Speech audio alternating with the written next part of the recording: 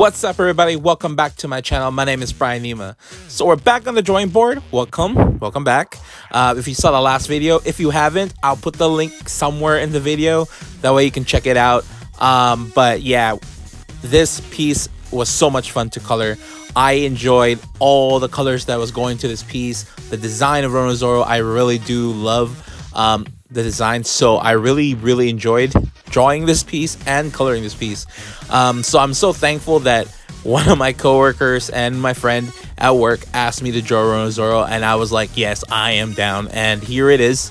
Hopefully he'll be proud of me, and hopefully I made him proud in drawing this piece. But yeah, if you like Roronoa Zoro, and if you do enjoy these videos that I've been posting lately of these basically the Roronoa Zoro series, please leave a like, and also if you haven't already, please subscribe. It does help out the channel, and share.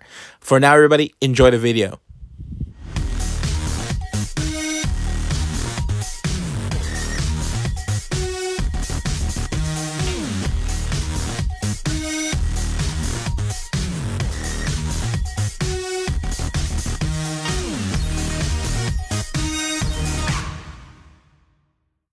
So in this part of the coloring this piece, the 9-sword style, or Demon Aura, what you want to call it, but yes, I mean, it's called Demon Aura. What am I talking about?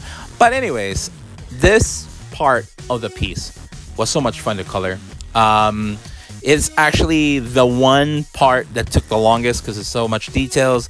It roughly took me about 3 hours to do, but I had so much fun. There were things that I was kind of skeptical about doing because I wasn't sure if it was going to come out correctly. There are some effects, and you'll see in this video, there are effects in the sword because of basically the flames. I wasn't sure if it was going to come out right. Just understand, I am learning as I go with doing all these pieces.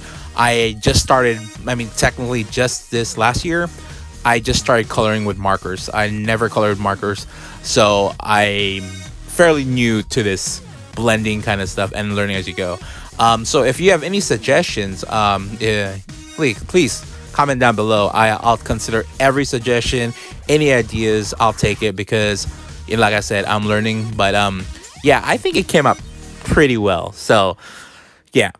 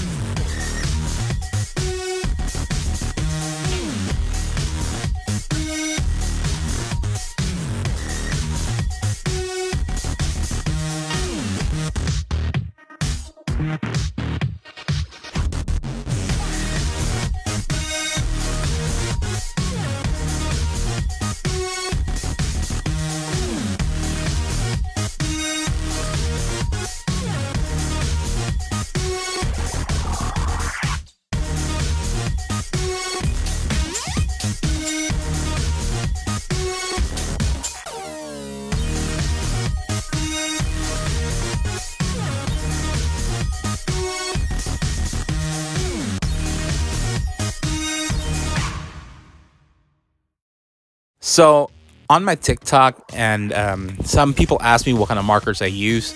Just in case all of you are wondering what markers I do use Master's Touch. It's not Copic. I know Copic's probably the #1, but I don't want to spend so much money, and I think Master's Touch is probably close to it. I watch recommendations, and Master's Touch was one of them. I do purchase them in Hobby Lobby. I'm not sure if you can buy it anywhere else, but that's the only place I've seen them. So yeah, it's just letting you know in case you guys are wondering what markers I use.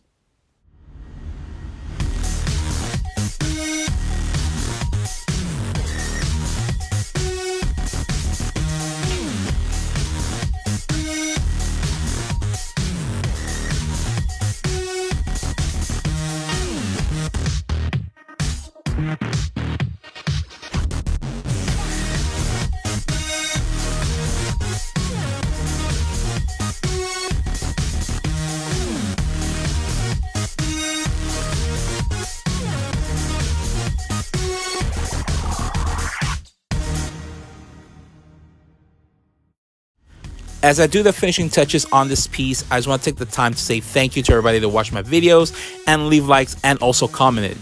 For the person that commented on my video, the 2 people that commented on my video, the first person, I will be drawing your piece after I do the Luffy.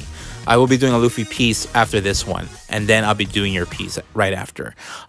So yeah, if you haven't already, please leave a like on this video, subscribe, and turn on the bell notification. That way you can see the next video dropping. For now, everybody, thank you so much, and goodbye.